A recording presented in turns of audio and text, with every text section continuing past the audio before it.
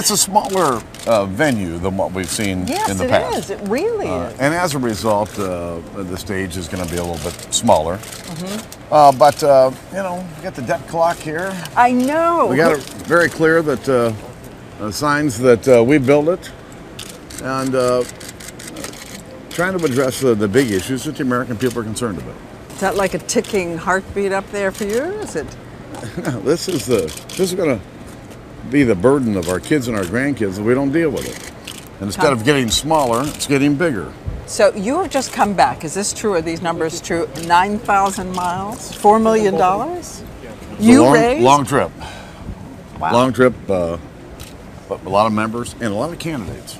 About half of the stops were for members, other half were for candidates or open seat challengers.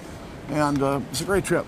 The American people are more committed to this election than I've seen in a long, long time. They understand that this really is the most important election of our lifetime.